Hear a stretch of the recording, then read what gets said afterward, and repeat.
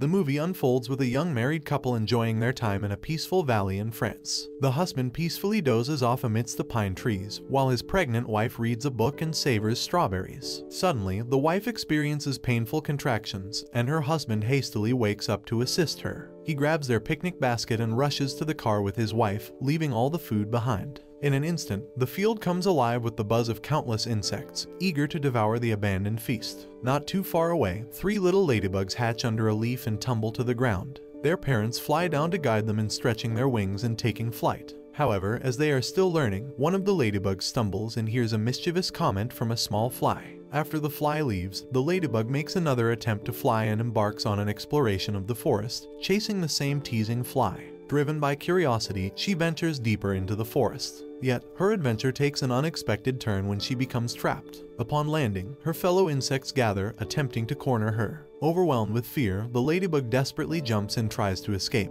But the persistent flies are determined to capture their prey. As a result, the ladybug loses control and tumbles onto a rocky surface, causing her to lose one of her wings and consciousness. The flies hover above her briefly, checking if she's dead, but flee when they see she's only unconscious. After a while, the ladybug regains her senses and attempts to fly, but with only one wing, it proves to be a difficult task. Soon, rain starts to pour, prompting her to seek shelter behind a mushroom. However, the presence of snails forces her to leave the protective shade. She crawls out of the hole and calls out for her parents, but receives no response. Alone and soaked in the rain, the poor ladybug begins her journey into the forest. Fortunately, she discovers sanctuary in an abandoned lunchbox filled with sugar cubes left behind by the couple. Finding refuge, the ladybug rests for the night. The next morning, she wakes up to a scene of chaos. Various insects, like caterpillars, beetles, and bugs, are fiercely competing for the remaining picnic food. Even a box of matches becomes a subject of dispute among the bed bugs. In the midst of this commotion, a troop of black ants led by Mandible catches a whiff of the sugar and rushes towards the lunchbox. Observing this, the ladybug crawls inside the box, going unnoticed by Mandible. He sniffs and tastes the sugar, experiencing pure delight. Whistling to his comrades, Mandible signals the ants to abandon their collections and gather to carry the box. As the ants tilt the box, the sugar cubes tumble, inadvertently falling onto the ladybug.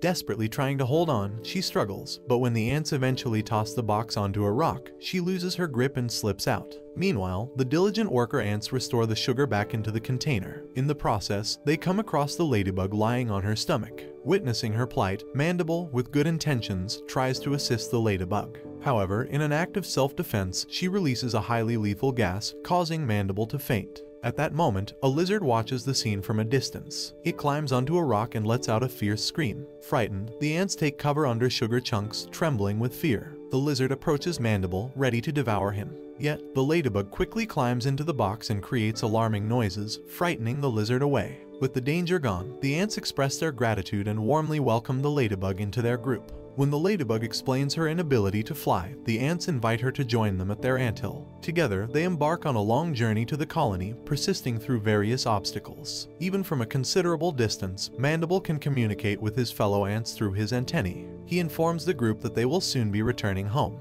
However, their progress is interrupted when a swarm of hostile red ants detects them, desiring a share of their sugar. Mandible halts his group and offers the red ants a cube before continuing on their way. But Buter, the leader of the red ants, greedily demands more, prompting his tribe to pursue the black ants relentlessly. Realizing the danger his crew faces, Mandible devises an escape plan utilizing gravity to their advantage. They intend to descend the mountain atop the box, with all the ants holding on. Buter, on the other hand, refuses to give up easily and employs a rusty soda can to roll down the mountain. As a result, both the box containing the black ants and the can with the red ants are swiftly swept away by the rushing river. Despite the rapids and hurdles, the red ants continue their relentless pursuit. Soon after, the red ants catch up with their rivals and push the container, causing the ladybug to fall into the river and get carried away by the current. Chased by a hungry pikefish, the black ants join forces to build a bridge and rescue their friend from the water. However, they face another challenge, a large waterfall blocking their path. Without hesitation, the black ants and the ladybug jump into the box and plummet down from a height. At the same time, the pikefish and a group of red ants follow in pursuit.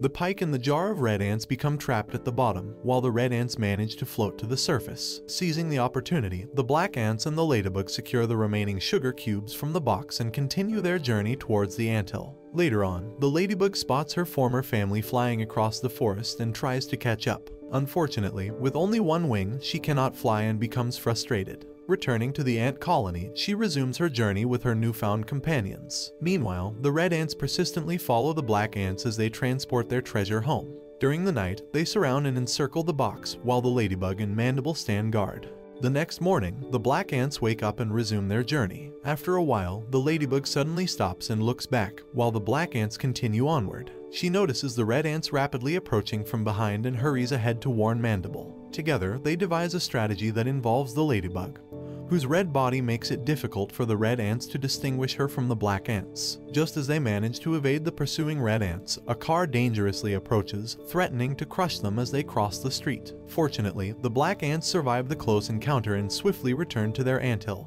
Once they reach the anthill, the black ants present their precious sugar cubes to their queen, who consumes one and lays trillions of eggs as a result. The ladybug finds solace among the ants, resting and dreaming about her former home in the peaceful valley. When she wakes up this time, she discovers a miraculous change. Her wings have regrown, and she can fly once again.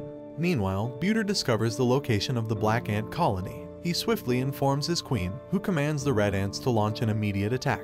A swarm of red ants armed with chestnuts, stones, slingshots, and even insect spray rushes towards the black ant nest. In the following scene, the black ants are abruptly awakened by a loud, irritating buzz early in the morning. A swarm of red ants is approaching their anthill. The red ants relentlessly launch slingshots, causing holes to form in the anthill. Determined to defend their home, the black ants fight back. They hurl a package of cotton buds into the swarm of red ants, followed by bottles containing various medications aimed at the advancing horde. However, the red ants prove to be formidable opponents. During an emergency meeting with the queen, Mandible discovers a stash of matchsticks within the colony. Recognizing that this is the opportune moment to use them, the ants strategically position their weapons on top of the anthill while the attackers attempt to break through the stone gate using a pine cone. Mandible, with only a single matchstick, successfully ignites a fire before lighting one of the fuses. The firecracker soars through the air, wreaking havoc on a significant portion of the opposing force. However, the match quickly burns out, and the enemy strikes back with even greater vigor. At that moment, the ladybug recalls seeing a box of matches discarded by humans before joining the ants. She urgently informs her fellow ants and offers to fly down and retrieve the matches. Recognizing her need for assistance, her friends construct a paper aircraft to propel her flight.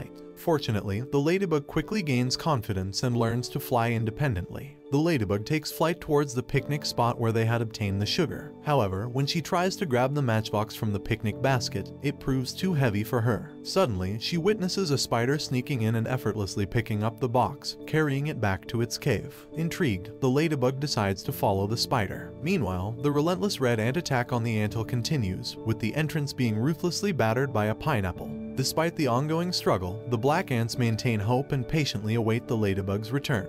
As dusk falls, the spider returns to its dwelling, a toy castle within an abandoned tube. The ladybug infiltrates the spider's lair, discovering that the spider needs matches to secure its web. Before the ladybug can take any action, she is snatched away by a toad that had been observing from behind a glass pane.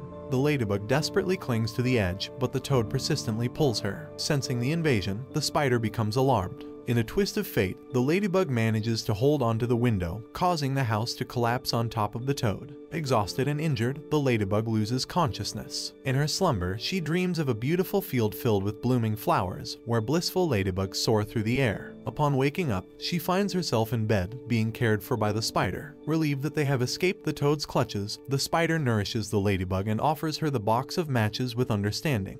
With a few sticks removed, the box becomes significantly lighter, enabling the ladybug to carry it effortlessly. On their journey, the ladybug's ears catch the sound of familiar laughter, reminiscent of joyful moments from her childhood. In the past, the ladybug had been pursued by the flies that caused her wing to break. Now, she witnesses the same flies targeting another ladybug. Determined to intervene, she drops the matches and rushes to confront the culprits. Drawing attention to herself, the ladybug races towards the road. A car approaches, and with confident flight, she narrowly escapes a collision. Meanwhile, the flies collide with the car's headlights, knocked out of the picture. With the flies dealt with, the ladybug returns to the injured insect and assures them that she will be back soon.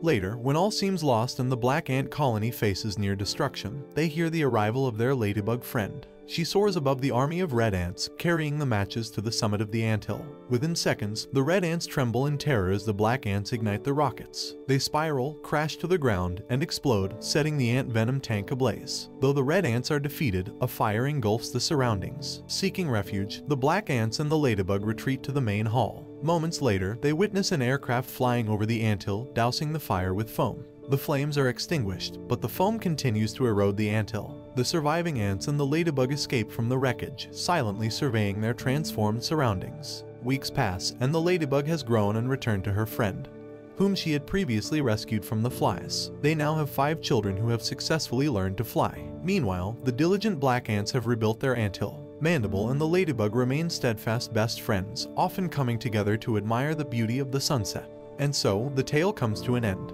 The moral of the story is never underestimate the power of a determined ladybug and a box of matches when dealing with pesky flies and ant invasions. Oh, and always remember to check for oncoming cars before attempting daring aerial maneuvers.